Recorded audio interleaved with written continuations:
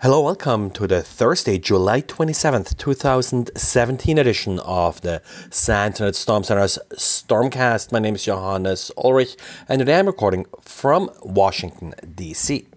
Brad wrote a diary describing a recent version of the Emotet malware.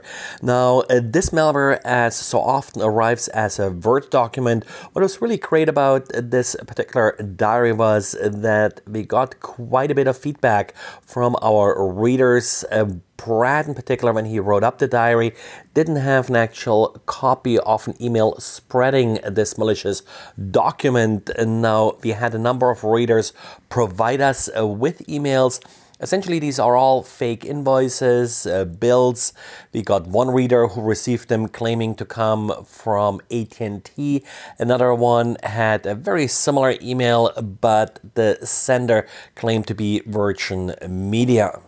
When Apple released its latest patch set last week, I mentioned that one of the high-profile bugs being addressed here is a vulnerability in the Broadpwn Wireless firmware.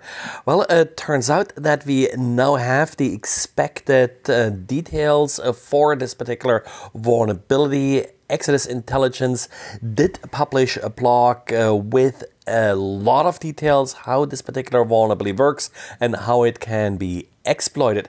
Exodus Intelligence also claims that they have written already a worm that can be spread using this vulnerability from device to device. Now, the vulnerability is a classic buffer overflow in how Wi-Fi multimedia or wireless multimedia frames are being parsed. The software only allocates 44 bytes for this information, but an attacker may encode up to 255 bytes here.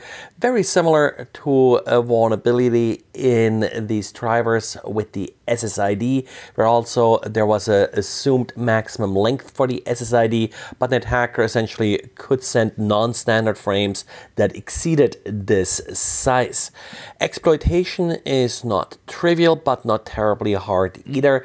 And again, the blog that was published does include a lot of details in how to write an exploit for this vulnerability. So if you haven't already done so, patch your mobile devices. This is most likely going to affect mobile devices like cell phones, but there may also be some laptops, tablets and the like that are affected. And yes, this issue will affect Android or iOS, so all of your mobile devices here are at risk. And Microsoft now expanded its bug bounty program to include Windows 10. As part of this program, researchers can earn up to $250,000 for finding a critical vulnerability in Windows. Lesser vulnerabilities are being rewarded as little as $500. This is just the latest of a number of bug bounties that Microsoft has announced. Now, some prior Windows-related bug bounties were more focused or limited to beta software.